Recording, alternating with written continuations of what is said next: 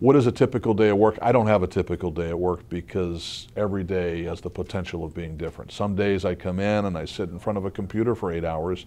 Other days I don't even come into the office. I go directly to a stakeout or a surveillance scene or maybe an event that's going on. There's no typicality to it, and that's what I love about it. Every day's different. If you don't plan ahead, you're behind in this business.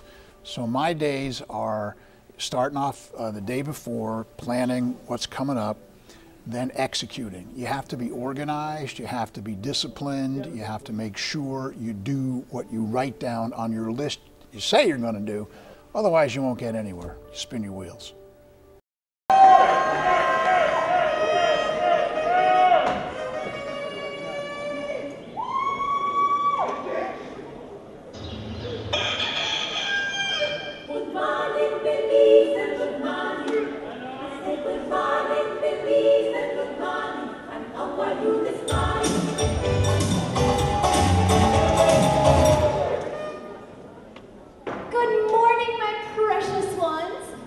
Ready to learn something good in school today? Remember, what you have up here, no one can take away from you. Like I always say, education empowers the nation. Silver and gold may fade away, but a good education will never decay. So I wasn't really scared. It was more of a challenge I can accept. It's something that'll help me. Surgery is necessary to prevent further damage to the knee over time. And that used to be done as an open procedure, so they would literally cut your knee open. And the problem with that is by violating the joint, by cutting through the muscle, the tendons to get to the joint, that hurts the knee a lot more in terms of the recovery after the surgery. So nowadays that can be done arthroscopically through tiny little poke holes in the skin.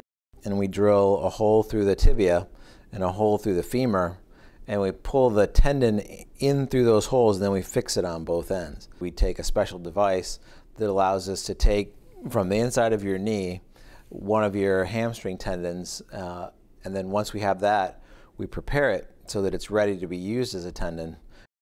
So once we've got these drill holes and we've got the tendon inside the knee, once we've pulled it in, we would fix it on both ends, either with screws or with metallic fasteners. We tension it so that we know that the tension is correct, and we make sure that your knee is no longer unstable.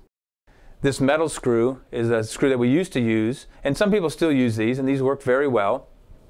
These screws basically go into that tunnel alongside of the ligament, and they basically hold the ligament in place.